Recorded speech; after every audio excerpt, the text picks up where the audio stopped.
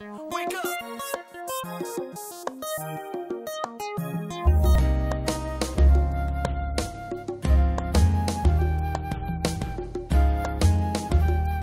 What's going on, everybody? Welcome back to Married to Film. I'm Ralph, this is Shamanda. And thank you for joining our channel. If this is your first time, we're a married couple that loves watching TV shows and movies, talking about them, being silly and loving on each other. Right now, we're getting ready to check out the Season 8 teaser trailer for Game of Thrones. We are huge Game of Thrones fans, as you can tell from the shirts.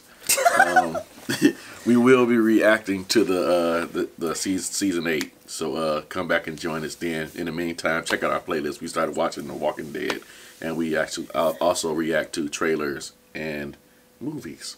All right. Hey. All right. Come on. Let's go into it. Just ready for it. Season 8. Let's see what they got.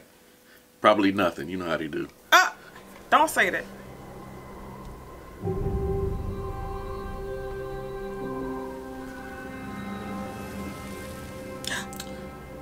That's the Yeah. Table and Dragonstone.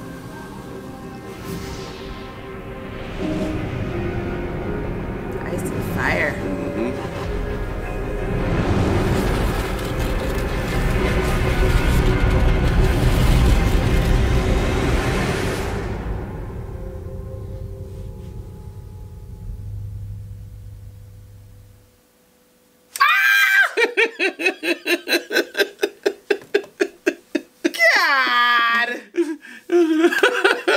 I told you. I'm all hype. My mouth was probably wide open the whole time. They don't show you nothing. Oh man. I was like, yeah, whatever. Well, the symbolism that they showed is that winners. I don't care. That still made me hype. I know. It's just they give you a little bone. It's been almost 2 years. Well, I was like this. Right. Oh man. That got me. Yeah. I'm like fire and ice, and then you see the fire and the wall built up, and it was just like, what? Right. At Dragonstone, symbolism there. Yes, very much man. So. Yeah, I can't wait. I just can't wait till Cersei dies. She's outlived her welcome for me. We've heard so many things about the whole season 8 as far as Kit Harington, all his interviews and stuff, and saying that his last scene really just made him cry. Yeah. We heard about that. Everybody's all emotional. But we don't know what his last scene was. It doesn't necessarily mean that it was the last episode. Right, He just said his last scene that he was actually on there that just made him cry. So we don't know what episode that could have been. It could have been the first one. We know that we're only going to get 6. They're going to be at least feature length episodes. So hour and a half, maybe hour 15. All I know is that they better start at 9 o'clock on the dot. That's all I know. Making us wait till like 9:04, trying to show us some other stuff HBO got going on. You know how they? Okay, so they did that 2016. Yeah. Was it we was recording?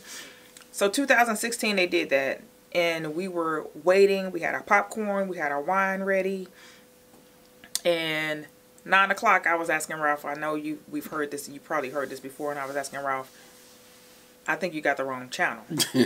Because they were showing previews for these other HBO shows that were getting ready to start. And I was like, who cares? Right. And then the episode was short.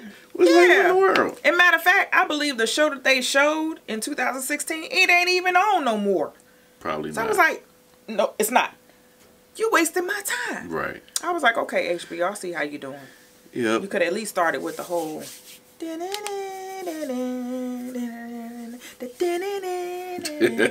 could at least make me happy with that. Yep. But we're excited for season 8 to see how it all goes down, how it ends, how Jon Snow reacts when he finds out he been sleeping with his auntie.